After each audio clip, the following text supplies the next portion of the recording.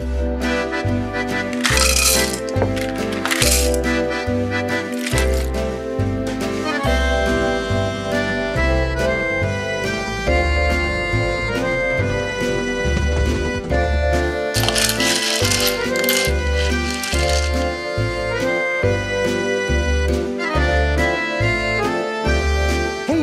and welcome to another board game breakfast. Wow. I don't know what to say, guys. We launched our Kickstarter last week after board game breakfast, and it has gone above and beyond. Not only did we fund, we hit every single stretch goal. We're adding in some extra ones now, but everything, I mean, many of the promo packs that we had are sold out. Folks, you have just absolutely amazed me with your generosity and your support of our show, and I'm very thankful for that. I have many people who also participated in our contest. You can go back to last week's episode and you can find out more about that if you want to know how that contest is still running. And I did not respond to everyone who entered, but if you did enter that contest, I will be announcing the winner for that in 2 weeks from this one. Not next Board Game Breakfast, but the one after that.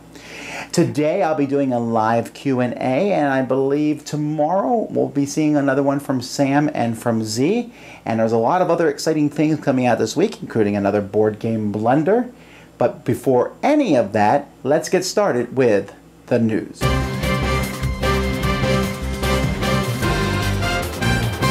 Okay, a lot of things going on in the news this week. First of all, if you might have missed it, there was a big controversy about the Star Wars Monopoly game. In fact, I reviewed that one months ago, and considering the fact that one of the main character of the new movie, Rey, was not in that game. When I reviewed it, I didn't even know who the characters were really at the time because it was still before the game. They have Luke Skywalker and Darth Vader. But Hasbro has now announced that due to popular demand, she will be in an upcoming version of the game. So hooray for everyone involved in that one. I mean, it doesn't make sense that she wasn't in it anyway.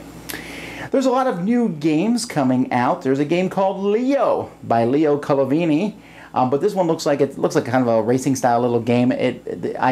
I tend to like his simpler style games like this. Hopefully it's fun. Then small versions. We have a small version of Ricochet Robots called Micro Robots. It's based on Ricochet Robots, which is kind of a puzzle style game. We also see Zularetto Jr. coming. Zularetto came out in 2007, won the Spiel des Jahres, a great game about building zoos. This seems to be a smaller version of that. Speaking of that, I'm from Z-Man Games. They're coming out with My First Stone Age, which is a kid's version of Stone Age. Was anyone asking for that? I mean, I'm not opposed to it. I just seems odd. But I guess we're going to see maybe more and more of the popular games turned into kids' games, which again is not a bad thing at all. Z-Man also has announced Archaeology, the New Expedition, which seems like a slight reworking of Archaeology, the card game. This is a card game that Phil Harding did years ago, which I really liked. Z-Man picked it up, and this edition looks really great with the new art. Final Fantasy Flight Games has announced Galactic Ambitions. This is the 5th big box expansion for the Star Wars LCG.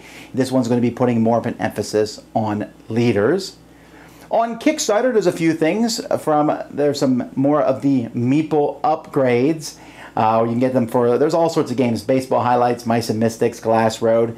I don't know how many of these that you need. I mean, I really like to have Orleans ones in this Kickstarter, which is cool, but the Deluxe Orleans seems to have covered that well enough. I don't mind the Baseball Highlights one and the Mice and Mystics stuff, but we'll see. There's actually several games. Dragon Keeper is a new game that's on Kickstarter right now. The thing that interests me about this one most is just that the box has this three-dimensional look to it. It's, you know, another typical go through and fight and kill dragons fantasy style, but the artwork is gorgeous, and this three-dimensional box certainly has me interested. Then Gob 2 Heroes. This is where goblins become the heroes. This game seems to be doing pretty well, although it does look like the miniatures are very, very nice for this game, so I suspect that there's a possibility that the miniatures are driving the game. But hey, I like the idea of goblins as heroes. The very popular webcomic Goblins takes this same thing. Pearl has announced an expansion for Deus. Please hang on one moment. Now, hopefully this expansion comes with beautiful pieces, which the original one was missing, but I like They Used a Lot. It's an expansion for that is fun. They're also going to be reprinting Trois, which is a very, very popular game amongst people not named Tom Vasel. Kalmbach, which is a magazine company. They make a magazine about model railroad trains and some other, I think they have like 12 different magazines. They bought Rather Dashing Games. That's made the Dwarven Miner and the Zombies, Robots, Pirate Ninja game, things like that. So that's interesting. I guess a magazine company buying a board game company. Are magazine companies on their way out? Maybe that this is their way of, who knows what that is. That was not the biggest news of the week. I've saved that one to last, and that's the fact that Asmodee has bought the worldwide English rights to Catan. Now, Settlers of Catan is probably, other than maybe Monopoly or Trivial Pursuit, one of the world's biggest selling board games ever. I heard rumors about the price of this acquisition, and they are humongous numbers. I know that Asmodee was not the only bidder involved in it. There was a lot going on there. That's a huge thing. A couple interesting things. Basically, Asmodee has taken this Catan, so it was a Catan, and put it in Catan Studios, and that Catan Studios will be kind of running all things Catan. Catan has been having these giant world record events. It's been running every like Gen Con and Essen, and there's, the game is still being sold with expansions and so on. It will be interesting to see if they up the quality of Catan, because Mayfair is notoriously not well known for their high quality of games. So where does this leave Mayfair? Catan was not just their biggest seller, but I suspect it was a good chunk of like everything they had. Now they're probably sitting on Scrooge McDuck-like piles of cash currently.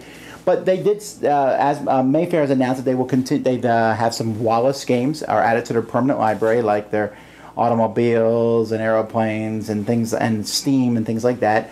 They also have the majority holding in Lookout games, so those games will be part of the library. And they got their original train games, and they got other new games that they're coming out with.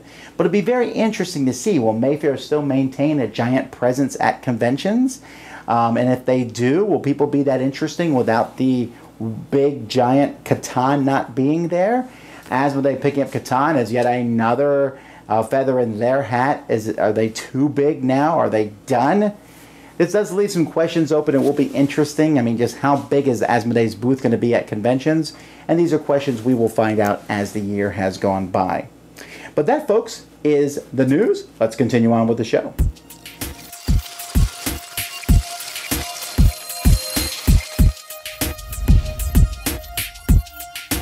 Well, we spent the last few weeks summarizing 2015, and then we had a blooper reel. Then we had an introspective on a perfect calendar, which exists only in the Forgotten Realms. But now it's time to look to the future. What does 2016 hold for all of us, Board Game Breakfast, and Whitleypedia Nation? I would like to make it to a board game convention again this year. However, with 2016 being an election year and the 50th anniversary of Star Trek, I think my convention going time might already be spoken for. I would like to finally play Legends of Andor after having purchased it 2 years ago and left it kind of on my shelf of shame. I would like to play another member of the Dice Tower Network on Board Game Arena and broadcast it for all of you to see. I would like to develop a card game sequel to No Thanks called Yes Please. I would also like to finish my game Stonehenge Revenge. And I would also like to develop a Euro game based on the TV show The Office, so that I could finally use my prison mic meeples for something. I would like to more frequently use that quote from Mazes and Monsters where Tom Hanks says, "Game?" Game? I would like to play Puerto Rico in Puerto Rico. Yet by the same token, I have no desire to play San Juan in San Juan. I would like to teach a dog how to play Monopoly. And most importantly, in 2016, I am going to do my top 100 games of all time for the Dice Tower. Yes, that's right. Tom put it as a stretch goal on our Kickstarter, which you all helped us blast right through. I'm flattered that Tom asked me to do this, and I appreciate the help and support of all of you, especially my friend on Twitter. We'll talk about this more next week, but for now, accept my humble thanks.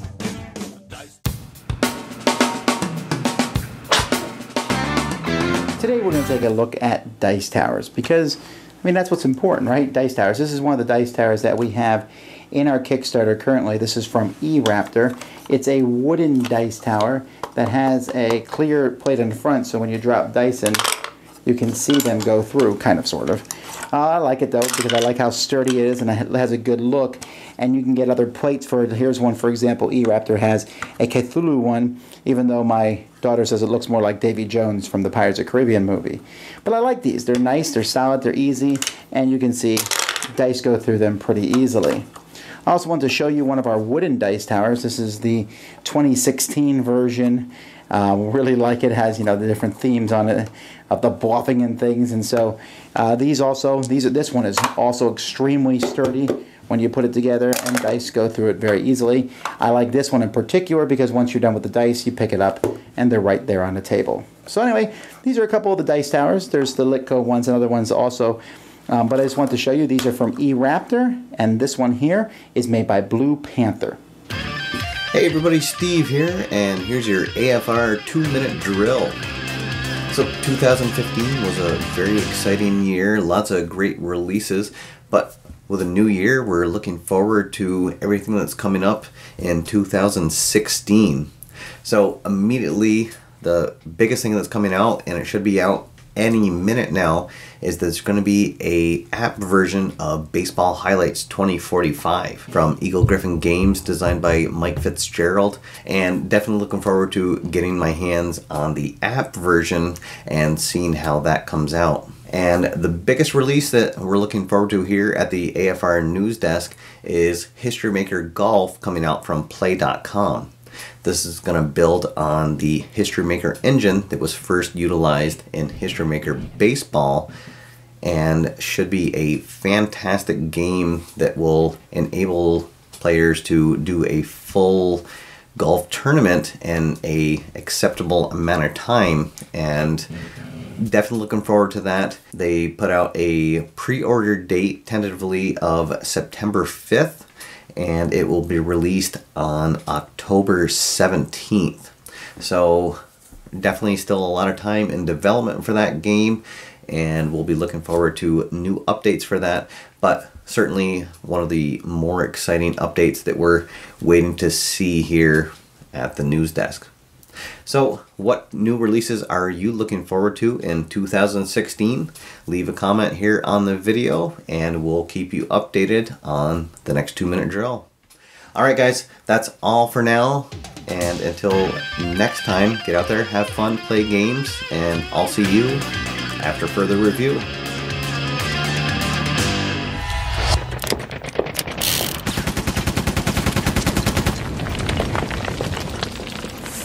Folks, I'm Vasel here. Jason Levine. And today's question is from Tyrone, who says, is a specialized game table, like this one here from Geek Chic, is it worth it? Should you get this if you are a gamer? Now, I have one, and Jason has one. In fact, you just got yours a couple months ago. Yes, I did. In fact, you said you just used it for the first time, right? Yes, I used it for the first time New Year's week. We played New Year's Day. We played some games on it. For the first time, I got to actually initiate my table, and I am very happy. I mean... Well, yeah, well, let's get that away. Obviously, we think they're fantastic, okay? But they're expensive. So, for an average person, should they buy one? If you don't have the money, I would say no. I'm being perfectly honest. If you don't have the money, the tables are like $4,000. So, if you have $4,000 that you could afford the table, it's not just that it's a good table for gaming, but it's also an heirloom piece. It's something that you would pass down to your kids. It's also used as a dining room table when you put the flaps on top. So it's more than just a gaming table. You have to look at it as an heirloom piece. If you're going to buy it, it's an heirloom piece. It's not something that you're buying as on a whim. And so in that regard, if you save the money and you really want it, it's 100% worth the investment. But it is not something that I would recommend to the average person. I would say folding plastic tables are just as good for gaming. I played on those for years and had no problem. Yeah, but you don't even need to get a folding plastic table. You could get a nice table, too. And they do make cheaper versions that are just a gaming table. But I agree with everything Jason said there, really. Now, I have mine because a good chunk of my life and my job revolves around this. I don't know that I could have justified it other than that. I also might justify it if I was planning to use it as my dining table, because it does make a nice one. All right, if I was planning to use it as my dining table and game on it, and I was planning to buy a new dining table anyway, then maybe. And even then, you don't have to get all the bells and whistles. You can get more of a bare bones one. But they're still pricey. You probably could go to a local carpenter and have him custom build you one. Now, you'd have to figure out the design and all that. That'd be a lot more work on your part. But you could probably get one for a very comparable price. And there are cheaper places like BoardGameTables.com and other ones. They're not as nice, but they're very good. And we saw several in Europe that were as good. Yeah. And so I'm hoping to see some of those come. Now, Geek Chic prices just went up. Did they go up? They went up, okay, in January of 2016. They went up. I didn't realize they went up. I thought that they were doing that new line where they're selling like... Called drop ship. The drop ship. So I thought the prices went down. For those, but the prices for the other ones went up. For the custom ones. I'm assuming they went up because in December they're like, buy a table now because it's about to go up. Anyhow, you really can live without one. They're nice, they're pretty, and I have a lot of fun with mine, and I'm really glad to have it. But unless you have a lot of money, or gaming is a huge part of your life, or you really need a new dining table and you want to combine it with a gaming table, those are the three situations. For most people, though, go play on someone else's. I agree with that. I love mine though. I love the feel of the velvet. I love the velvet feel when you're playing on it though. And it's also great for card games and stuff, right? People at my house, the people that came over the other day for New Year's Day, they were like, "This is the most amazing table we've ever played on," and it really is. But you're paying the price for it. It's not cheap. So it's really something you have to think about if you're going to do it. And like I said, it's a big investment, and it is something that you have to think of as an heirloom piece and not just a regular old table.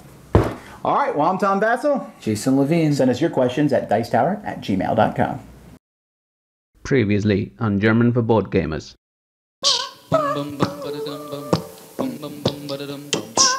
That was interesting. In English, the letter C on its own is pronounced like K or S. In German, C never appears on its own. Come on, that's not even a real word. C appears together with K or H, or between S and H. CK is... Quit it! CK is just like the English CK. As for SCH, say it like shh, and you're done. Note that it's never pronounced sk, as in school. Now for the hard part. CH has no analogy in English, therefore just think of this. Look for the J in mojito, and you'll find the German h. As an exception, CH at the beginning of a word is like K, unless you're Swiss. And now, as an example for CH, die Macher. Die Macher. This man is not Michael Schacht. His name is Michael Schacht. Michael Schacht. Join me again next time when I talk about...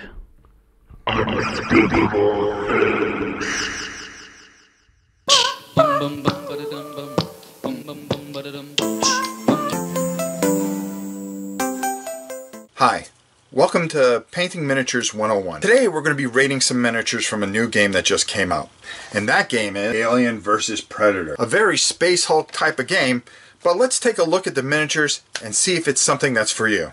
Now, I've already opened up the box, but upon opening, you'll see that it comes with some very, very simplified instructions on how to put these together. And it doesn't look like something that would be too complicated to do.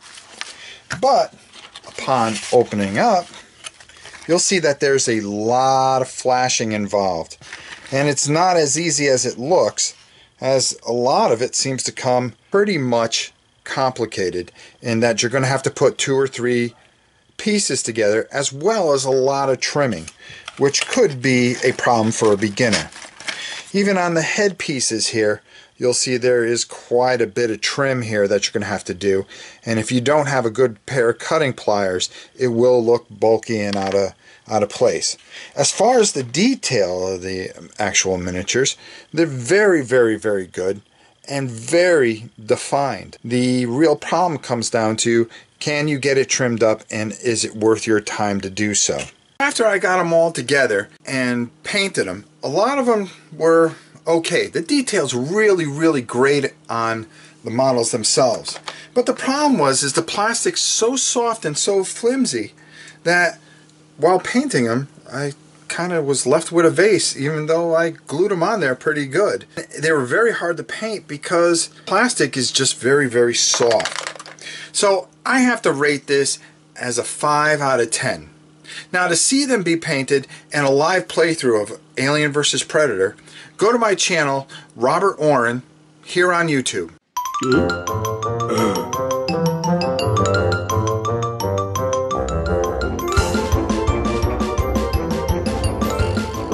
Last week I only got up 3 reviews, and I really want to kind of fix that. I want to have more reviews up. And so this week, I mean, we did the live gaming playthrough last week, which you can go back and watch all that. But I want to get some more reviews. I don't know how many reviews I'm going to put up this week, but I do know that you're going to see Burgle Brothers go up for sure, because I put that off for 2 weeks. You're also going to see the new Dungeons & Dragons Dice Master set. We're also going to be taking a look at Ninja All-Stars and Voodoo, and maybe the new Dixit expansion, the Magic the Gathering board game expansion, several different games. I have 20 in my lineup. I don't know if I'll get 20 reviews up this week. As I said earlier, Board Game Blender is going to be going up this week, and there's also our regular shows, and you can find all that stuff on Dicetower.com. And anyway, let's continue on with the show.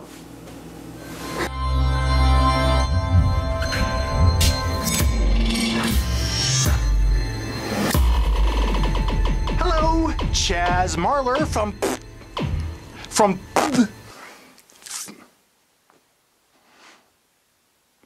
well, that's a heck of a thing.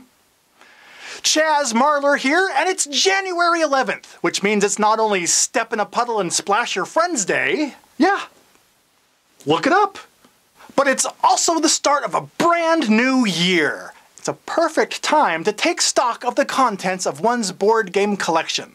And this year, I'm taking a look at how many times each of the games in my collections has actually been played. This seems especially appropriate right now due to several recent story-driven games that have been released, such as Pandemic Legacy, which has, by its own design, limited replayability. Pandemic Legacy is technically limited to between 12 and 24 plays. At that point, its story is over. And yeah, while you could certainly continue playing the game after that, there'd be no mysteries left to discover. So, because of this, some have complained about Pandemic Legacy's apparent lack of replayability. But me, I can't help but wonder if these complaints, like those celebrating Step in a Puddle and Splash Your Friends Day, are all wet. Fortunately, this is simple to test. For example, back in late 2012, I started tracking which board games I play and how many days I've played them on BoardGameGeek.com. So, I have a little over 3 years of historical gameplay data at my disposal. Of course, keep in mind that this is data for just one individual. But let's see how my own play per game ratio compares to Pandemic Legacy's limited lifespan. Alright, so of the 248 games on my shelves, 5 have been played on more than 12 occasions. King of Tokyo, Dominion, the Pathfinder adventure card game, Uno, and, ironically, Risk Legacy, which is another legacy game, this one limited to just 15 plays. So, if I play Pandemic Legacy at least 12 times, it would put it in the top 98th percentile of my most frequently played games. And that's not bad. But again, this is just for me. Perhaps I am an anomaly. So, what about you? What's your average play per game ratio? Let's compare notes in the comments below, and let's see if there's a trend for the average number of play sessions a modern board game really has in our gaming community.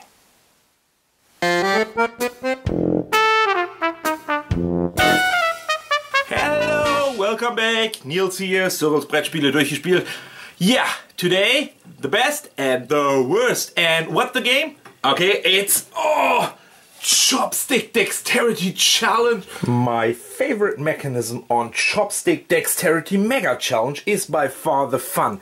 What you're doing is you play with 3 players and your goal is to keep out of the pieces you want out of this bowl with chopsticks like this and bring it into your own bowl like this.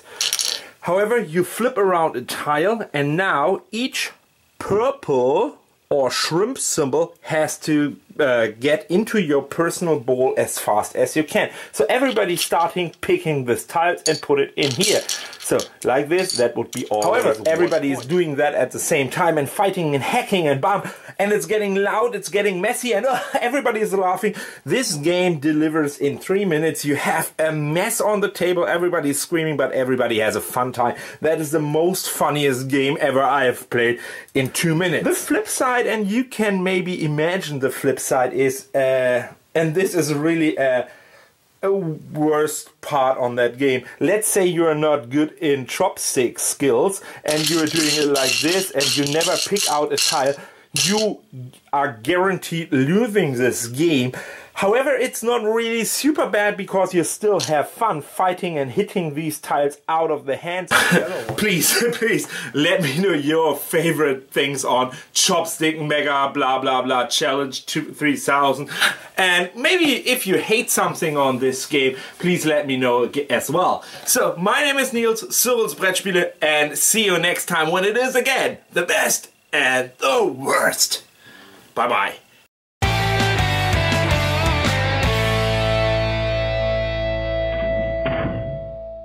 Hey everyone, Rick here, and I thought I would take about to show you around my game room in its current state. Thankfully, I do have a few of the game room essentials, as mentioned in the recent Dice Tower Game Room Essentials video, like some game shelves. These are the IKEA Kallax shelves, and a BoardGameTables.com table with a cover topper, so that'll lift off, and there is a recessed gaming area under there. And of course some painted miniatures on display over here. And I also pieced together this little slice of a friendly local game store display, which I thought was really unique. And of course some appropriate posters and pictures, like this History of Role-Playing Games poster, which I just love. A couple of my Warhammer Fantasy painted armies. And that about does it, so thank you for giving me a chance to show you around my game room.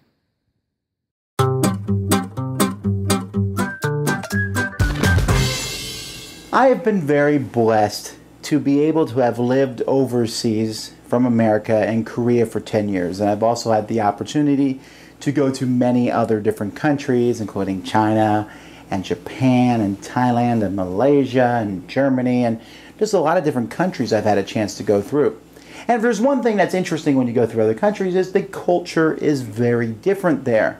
It is not better, it is not worse, it is just different. Now, parts of it might be better, I guess, and parts of it might be worse, but usually our tendencies to think something is better or worse is simply just we're going by our baseline. So as a United States citizen, I would go somewhere and say, well, we don't do it this way in America, and we don't do it this way in America, but that's not a correct way to go about going to see the world, and you will have a lot less fun when you do so. Gaming cultures are very similar. There's certainly groups of gaming culture out there. There is the role-playing gaming culture, which is a completely different culture than the board gaming culture, which is different than the Magic the Gathering culture. But even in board game culture itself, there are different kind of subgroups of that. And there's all kinds of blurring, of course, and there's people who are in different groups. And one person might be in role-playing on Tuesday night, and on Wednesday night they're here, and Thursday night they're somewhere else. Not a big deal. But I was reading a thread on the internet, I don't remember where the thread was, but someone was talking about how, you know, we were the true gamers, and they were talking about other people as not really real gamers. They're casual gamers at best. Now, I think that's pretty obvious that there are people out there who are what we would call casual gamers. These are people who play a game once in a while, but they will only do so if you ask them to do it, or maybe they don't have much else to do it. And then there are hobbyist gamers, people who are very involved in the hobby in some manner or fashion. However, even they can be different. And I think many times as board gamers, we look at ourselves in kind of a hierarchy of these sorts of things. I'm someone who likes this style of games, and that's much better than people who like this style of games. I mean, it's okay that they like those games, it's just they're not as in the hobby as we are. Well, that's not quite true. Let's be more specific.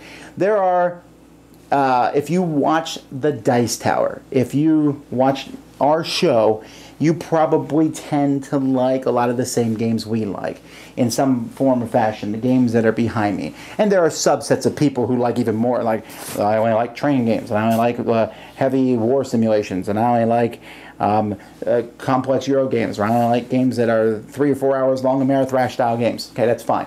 But what I'm saying, we like these. And then we'll see some people, and it seems like they get together every week and they play Munchkin or Killer Bunnies. Those guys aren't really hobby gamers. They're just, they're playing a lesser game. Now, we might not use that terminology, but it really is kind of, sometimes it comes through in our thoughts and our speech patterns that, yeah, it's okay, you guys like those games, but you're not really hobby gamers. And the fact is they are hobby gamers. See, I'm part of a game group, and we meet in different places. One of the places we meet is at the Rock Game Store on Tuesday nights. And I have a bunch of people who come there, and they like to play the games that I like to play. And well, we have different tastes and stuff, but there's like 30 of us, and we split up and we play games. There are other people there who are also playing Magic the Gathering and other things. And some of those people who play Magic the Gathering will occasionally get together and they'll play games too, whether it's Munchkin or Monopoly or Scrabble or Lords of Waterdeep or what have you. And sometimes in my mind I look at them and go, oh, that's cool that even those guys like these games. What do I mean, those guys? Well, in my mind, I'm like, well, they're not hobbyists. They just happen to like that game too. No, they're hobbyists. They're just hobbyists in a different way. And it's a different kind of culture. Now, I got out of Warhammer 40,000 when I played it because I did not like the Warhammer 40,000 culture that came with the game. I didn't like the way that many people acted. Although there was plenty of people who were fine people who played Warhammer 40,000, overall, the culture of it, I just did not enjoy that much. And I feel that I would feel somewhat similar to Magic the Gathering culture and things. At the same time, even though I'm not completely comfortable and like playing in that kind of culture or playing in a culture where winning is important, like competitive chess, that's not a culture I'm comfortable with. That doesn't mean people who only play chess are not hobbyist gamers, because they are. Or people who all they play is Magic the Gathering. They are hobbyist gamers. People who all they do is play Munchkin are hobbyist gamers. And we start accepting that, I think, that we will then grow the hobby to be bigger and more diverse. I meet someone, oh, you like games? Oh, do you like Puerto Rico? And they're like, no, but I really like the DC Deck Builder. Hey, well, that's fantastic, man. And then we have a common ground. We may be in different hobbyist gamers, but we're all gamers.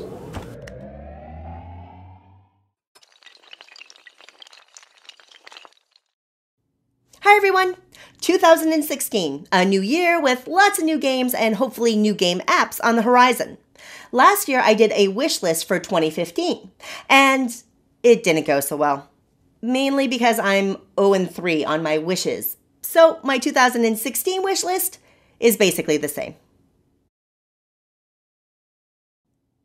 I still want more solitaire games in app form, and I think last year's Infection Humanity's Last Gasp is proof of how amazing solitaire games could be as apps. So come on, Oniram, come on, Castellian, come on, Friday, bring it on. I still want more Euro-style games in app form. Le Havre Inland Port was a standout last year because it's great, but also because it was one of the few Euro-style strategy games released. And I still want the Pathfinder Adventure card game app. Unfortunately, the developer Obsidian has gone a little quiet on this front. Of course, I'd rather wait and have it be great, but waiting is hard. Well, that was boring. I better add a couple new items for this year. I'd love to see more cross-platform online play. iOS, Android, Windows Phone, Steam. Everyone wants to play when and where it's convenient for them. And it seems a shame that friends can't play against each other simply because they bought different phones. Now, this is one of the more challenging features to implement in a game, and I completely understand that. But I also know that it can be done, and it can be done well, thanks to games like Star Realms and Carcassonne. My other wish is that board gaming websites like Yucata.de, Board Game Arena, and Tabletopia become mobile device friendly this year. These sites are so much fun to play board games on digitally, but they're designed for computers and not for mobile devices. Okay, this is a bit of a cheat because Board Game Arena just announced that they've upgraded the whole site to be mobile device friendly. So yay. But let's hope that this is a trend that continues with these other sites as well. Well, I've got my fingers crossed that my wish list does better this year than it did last year. In the meantime, I'm going to go watch the app stores for the upcoming Suro, 7 Wonders, and Baseball Highlights 2045 apps. Hello there, Board Game Inspector Bob Boxfat here. Today, on Board Game Theatre, we travel back to an iconic place in 19th century American history. A place where gambling and gunfighting were common occurrences. Characters such as Wyatt Earp, Billy the Kid, Annie Oakley, and Wild Bill Hickok played key roles in this time period. Today's game takes us to a small town that is the very image of a classic town in the Wild West. Tiny Epic Westerns is a game by Gamelin Games and designed by Scott Owls that places the players in contention over this small town. Players will need to skillfully choose where to send their posse members in order to gain influence and build buildings, as well as fight other players' posse members. My dream pappy, Rattlesnake. He's the greatest gunman in all of the Old West. He had other people that were trying to take his position like Denver. Well, nobody's taking my position. I'm coming after you, gambler. I'm your Huckleberry. It's your turn. You no good, dirty living chicken guts. Alright, let's finish this like men. Then you draw. No, you draw. No, you draw. Draw. Oh, that's the way it's gonna be, huh? All right.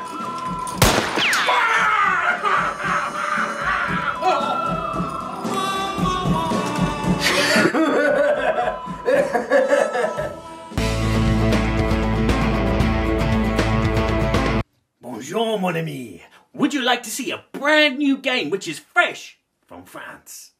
This is Harold by Runes Edition, a card game for 2 to 4 players. In the deck there are 6 cards, a blacksmith, a warrior, a bard, a navigator, a merchant and a scout. Each of them has a special power that can be played, and each of them has a different way of scoring, especially at the end of the game.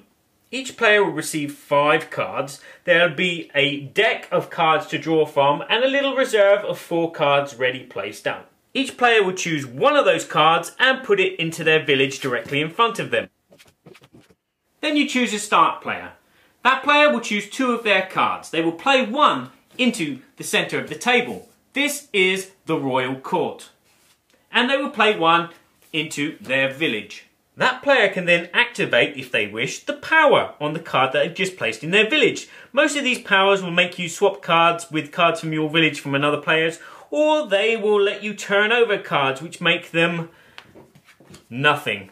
Afterwards, players refill their hand by either taking from the reserve or taking blindly from the deck. After the appropriate amount of game rounds have concluded, players will play one more round, this time only playing 1 card into their village. And then they will do final scoring immediately before play turns to the next player. The first part of the scoring is you will score points depending on the number of people in your village. In this case, I have 2 blacksmiths in my village. And there's 1 blacksmith in the royal court, which means that each one of my blacksmiths is 1 point. That means nothing. These 2 bards mean that they are 3 points each because there are 3 of them in the royal council. And then I will score the bonus scoring. So in this case, I will score 2 points for every face down card I have. Here I will score 4 points if I have more warriors than blacksmiths. Here I will score 1 point for each merchant that I have. If you're interested in this, look out for it when it reaches your shores. When? Je ne sais pas. Hi, I'm Holly, and this is Patchworks. It's a really cool game. I really like it, particularly because once I made a quilt, and you make a quilt in this game, which is really cool.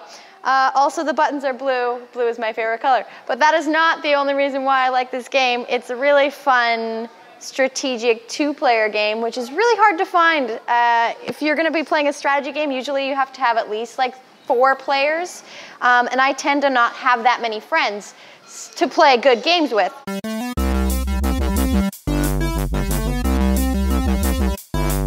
So in this game, basically you're going around collecting different patches to add to your quilt, because that's what patchworking actually is. You have to try and fill up your whole square. So you have this giant square here, I think it's 9 by 9. And any holes that are left in it, you lose points at the end. You have a certain amount of time because as you're playing the game, this is your time board. And it takes time to knit a quilt. So you go around and you decide if you want to waste time by jumping ahead of your opponent, but you get buttons for that. And buttons in this game count as like money, which makes sense because back in the day when there wasn't money, I'm sure buttons were traded for something. It's just like really fun and it's really quick and easy to learn, but there's also, you have to think about where you're placing things because once you place it on the quilt, it stays on that quilt. You can't move it around and decide, hey, this piece fits here better, because that wouldn't make it a strategy game. That would just be like, let's play a puzzle. As you're going around, there's also little squares, so if you get ahead of your opponent, you can collect these squares and they'll fill in the holes, so don't get too concerned about making holes. I played this in the cafe last week and I lost really badly because I didn't fill in the spaces. I was more concerned about getting buttons. And that's how you play it. It's super fun. I enjoy it a lot. And you collect buttons.